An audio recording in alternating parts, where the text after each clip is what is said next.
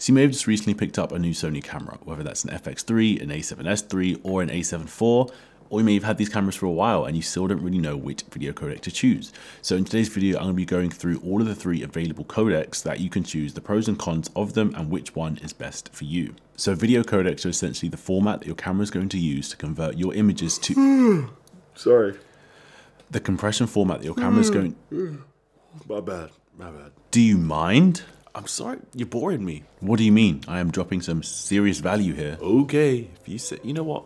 Yeah, well, here we go. To sleep. Gosh, there's so many cables and stuff in here. Like, you don't think this is a bit of a health and safety issue? No. And why is it so dark in here? Like, you trying to be cinematic? Why are you even here? Whoa, take it easy, man. I'm just gonna be showing the wonderful people here how to actually understand these video codecs without putting them to sleep. Be my guest. Thank you. Thank you. So because I don't like it so dark, I'm going to be doing this outside to explain to you about video codecs. So we know that we have 3 video codecs on the Sony lineup. We have X-AVC-S, X-AVC-HS, and X-AVC-SI. Terrible names, but we have to go with it. So to help you further understand what these codecs are and the differences between them, I'm going to be using a suitcase analogy. So in this suitcase, there are clothes. The clothes are the amount of videos you can have on the SD card, and the SD card is the suitcase. Yeah, that makes sense. The SD card is the suitcase, and the clothes are the files. So this is a fairly small suitcase. So let's say the suitcase is 64 gigabytes, because you can get bigger suitcases, you can get bigger SD cards, but suitcase is the SD card. The clothes are the video files, or the amount of videos you can have. So if we start off with X-AVC-HS, inside this SD card, we have a lot of videos. So you can see there's loads and loads of clothes. Probably should have folded them a bit better, but there are loads of clothes inside this suitcase, which means inside or on a 64 gigabyte SD card, we can get loads and loads of files. But in that same 64 gigabyte SD card, so if we use this same suitcase, on X-AVC-SI, you can see there's now a lot less clothes. So the same size suitcase, the same size SD card, there's a lot less inside the SD card. But even though there's less, these are of much higher quality, and that is the reason why X-AVC-SI takes up so much more space. So you have to look at the different factors when you are choosing which codec to look at, and the first main factor is the amount of space that each one causes, and I'll further illustrate that to you on the camera. So as you can see in the top left, we have 2 hours and 22 minutes of record time when we are using X-AVC-HS. This is recording at 24 frames per second on a 120 gigabyte card. I don't think the card is quite empty, but it's near enough. So you can see we have 2 hours and 22 minutes. But if we then change this format to X-AVC-I,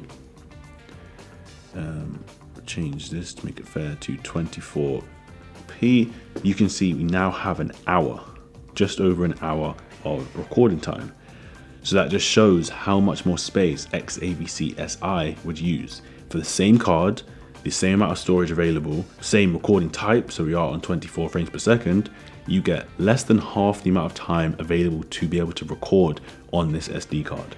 And that is one of the biggest factors to take into consideration when you are choosing your file format.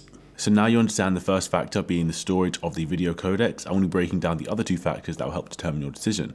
And the next one being the video quality. Now, all of these video codecs record very good quality. You know, the FX3, the A74, the A7S3, they all produce great quality, but there are slight differences between each of the codecs. So if we start with the largest, X-AVC-I, all intra, that produces the best quality. Why? Just because it compresses it the least. You know, that's why the file sizes are so big, because there's the least amount of compression happening to those images.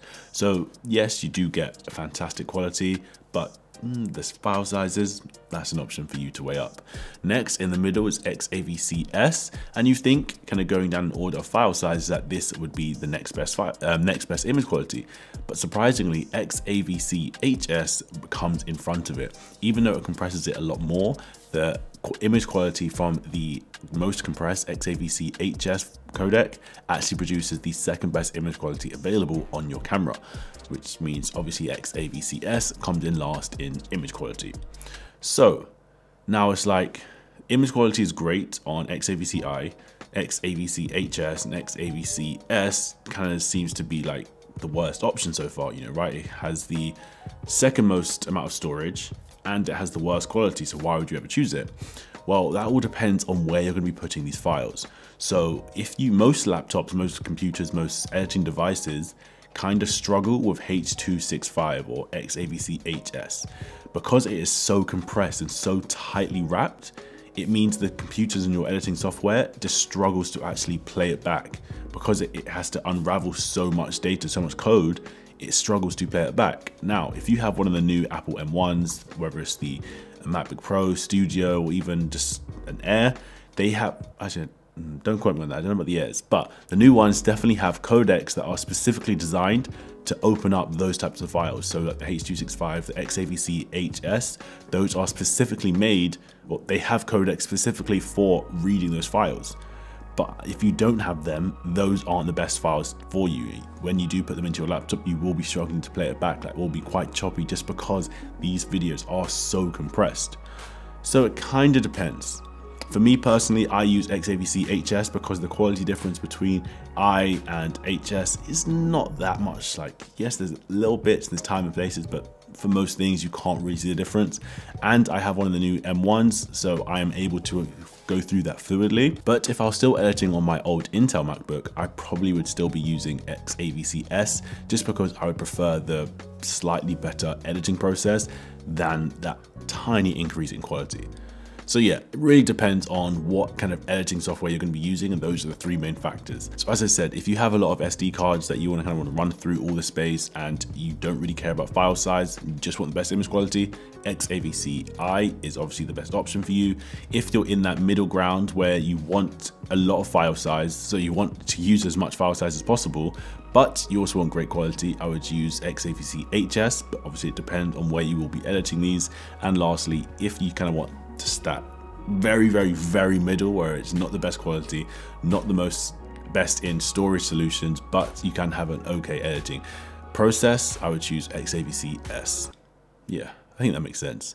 So if you have got a lesson, laugh, or a light bulb moment from this video, I'd really appreciate if you drop a like down below. And if you're feeling extra nice, you could hit the subscribe button. But with that being said, I will catch you in the next one. See ya.